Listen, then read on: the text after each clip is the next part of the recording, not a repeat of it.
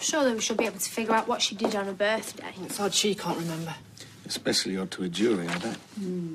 So what proof does Duncan have, then? Well, Sally's credit card was used at this hotel.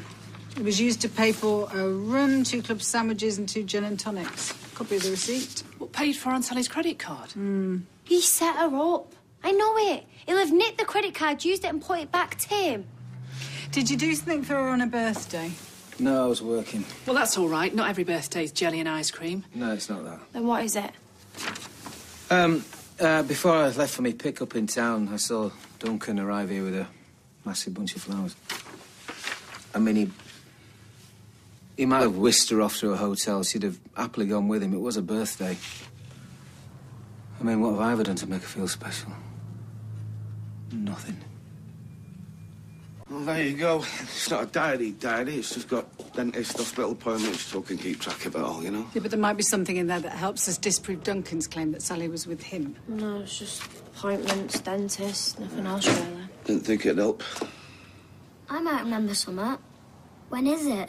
July the 11th. Sally's birthday. Where was I? You was in Dreamland, son. In hospital, all drugged up. I remember it, though. Yeah? Yeah, it was the day after the surgery. I'm not going to forget that, am I?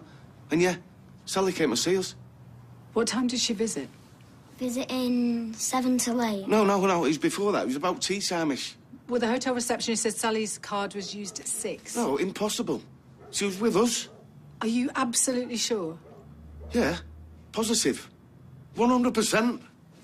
I'll hold. What's with the mad rush for us to get here, then? So, my mum's birthday. Yeah, what about it? Well, Sally was at the hospital visiting Jack. At the same time that Duncan is trying to say she was with him. You sure? Yeah, totally. Well, Sally's going to be over the moon. Well, that's it then. Case closed. Well, it isn't as easy as that. Well, we can't just tell them. We've got to show them. So what do we do about it, then? Yes, I'm still here. So, obviously, the hospital doesn't keep track of visitors. No, of course not. But there is CCTV all over the place, so Paula's on the phone to him now. Right, well, thank you very much for your help. You've got to put in a written request for CCTV. How long will that take? I don't know, days? Will the trial still be going on?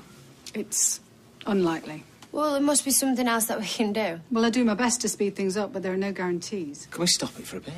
I can put in a request for an adjournment, but it's very rare it happens and only in extraordinary circumstances. Well, like what? Well, like if Sally was about to give birth or at death's door.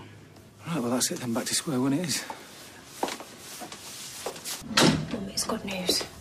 Really good news. But we've got to jump through a lot of hoops before we manage to get that CCTV footage from the hospital. Yeah, but Sophie, how long will it take? We don't know, Mum. And there may be a chance that we don't get that until after the trial's finished. Mum, are you still there? Yes, I'm still here. I know it's hard for you, Mum. Oh, Sophie, you have no idea how hard it is. I've got a plan, Mum. I don't want to do anything untoward. No, we need to start playing dirty, just like Duncan. I don't want to be the same as Duncan. If you don't, you're going to lose, Mum. And you will go to prison.